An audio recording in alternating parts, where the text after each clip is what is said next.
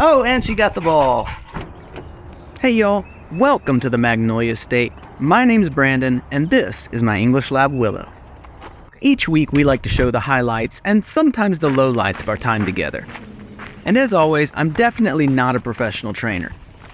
I like watching how other people interact with their dogs, so feel free to grab some ideas from how I train and spend my time with Willow each week. This week might seem a little boring to some, but for people who want to understand what it takes to maintain a high level of communication with your dog, this is one of those videos that I love that just shows the process. Right? Good. Good girl.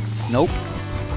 Good. Willow tends to break a right heel when she's on leash because she's figured out that I always put her back on my left side after we've avoided whatever I moved her away from. I spent some time on one of our walks having her walk more on my right side until I put her back in a left heel. Yes, good. That came in handy this week because our local farmers market started up for the year, and I love being able to take Willow to outdoor events like this.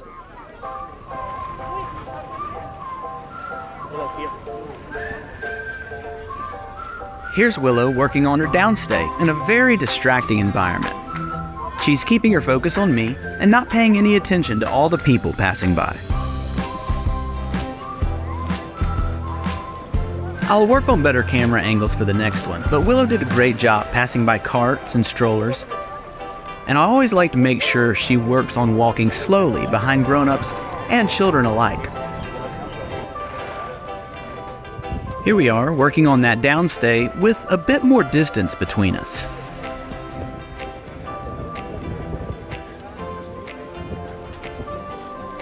And now, weaving our way through tighter spaces and more people. Events like this are about as distracting an environment as you can find to train in. Good, stay. Willow wasn't perfect on her first farmer's market of the year, but she did a great job dusting off the rust from a long winter's break. If you're interested, look up the importance of threshold training. Okay. Guys, I'm really excited about a new step Willow took in her obedience work this week. I'll let the video play out, but watch what we were able to accomplish here. Release. Willow, come. Willow, come. Good girl. Good girl. Yes, that's a good girl. That's a good girl. Okay, release. So I got to recall her without her collar, e-collar. Oh, and she got the ball. So she recalled without her e-collar off of a fetch, which is her favorite thing, and she found the ball. And now it's starting to rain pretty good. I am so excited about that progress. That's a big deal for a dog to do.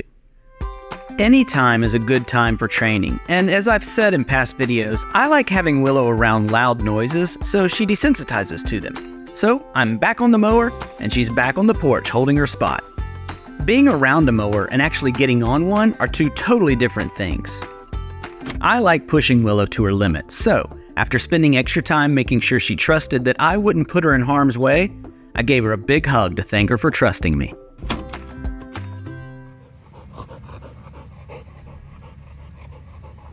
Yeah. My wife saw me doing something kind of fun with Willow one day and told me I should record it. When I was first training Willow, I used a lot of hand signals. I still have hand signals for sit and down, but hand signals aren't something I focus on a lot with Willow. But it looks like she retained the drop it hand signal. Good girl. So that's pretty fun. Go. Let's head over to a little mini session I did with Willow one day this week, and I'll show you something that's been on my mind about her down command. Take a second to just observe what one of these sessions looks like without any editing. Right here.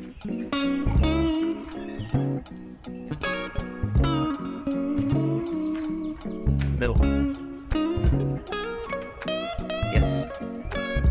No, no, no, no. Middle. Yes. Stay.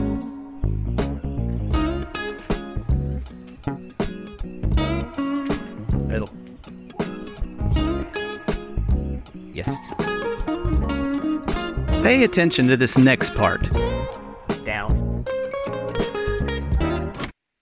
Right there is something I've been thinking about. Willow's normal down is where she puts her front paws forward. But I've seen some protection dog trainers talk about that being a lazy form of a down, and instead the dog's back legs should go backwards. Watch again. Down. Yes.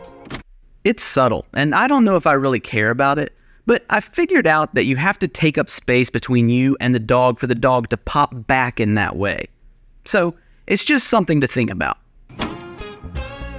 I do it a few more times here just to figure out how it feels. Let me know what you think in the comments. Down. Yes. Up. How about we take a break from training and just focus on how cute Willow is?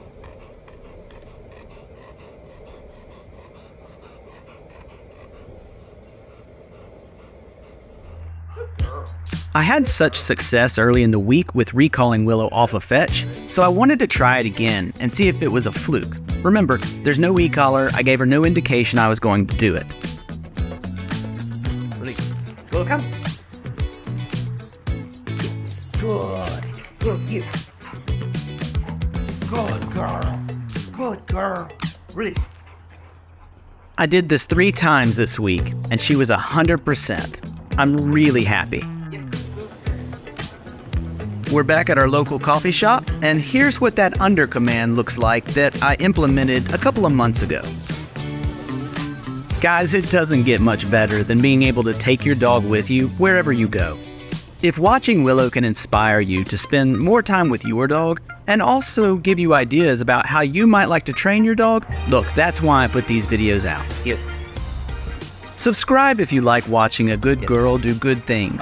And I'd encourage you, don't ever be bored with your dog. Spend time building a relationship through training for the lifestyle you have. Guys, thanks for watching. We'll see you on the next one. Up. Good.